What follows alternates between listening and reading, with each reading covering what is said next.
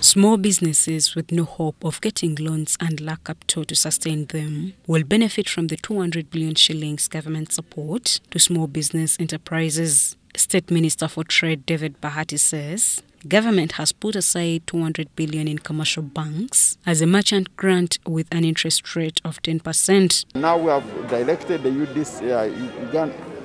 Uganda National Bureau of Standards to pay attention to support these people. When they come in, let them be cleared as keep the quality, the standards, but clear them with speed.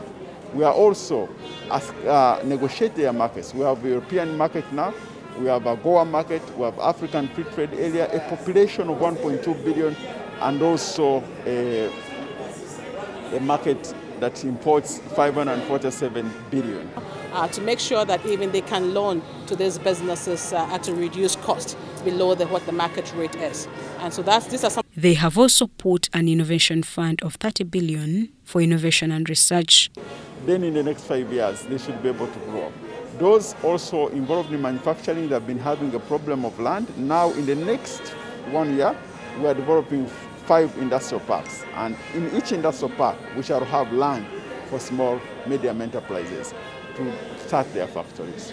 The chairman SMEs Humphrey Mutasa asked all entities involved in businesses to revise rates imposed on these businesses in favor of the operators. When they are speaking about taxation, when they are speaking about bad roads, when they are speaking about bad rentals, when they are speaking about what affects them, we don't see big companies come through and join the team.